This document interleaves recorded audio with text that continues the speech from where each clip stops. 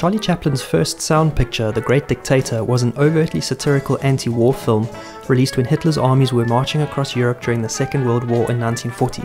In the film, Chaplin's unnamed Jewish Barber character is mistaken for his other character, Adenoid Hynkel, Dictator of Tomania, and flat-out Adolf Hitler caricature. To save his own skin, the Jewish Barber is compelled to deliver a speech at a Tomanian victory parade. That speech is now regarded as one of the greatest monologues in cinema history.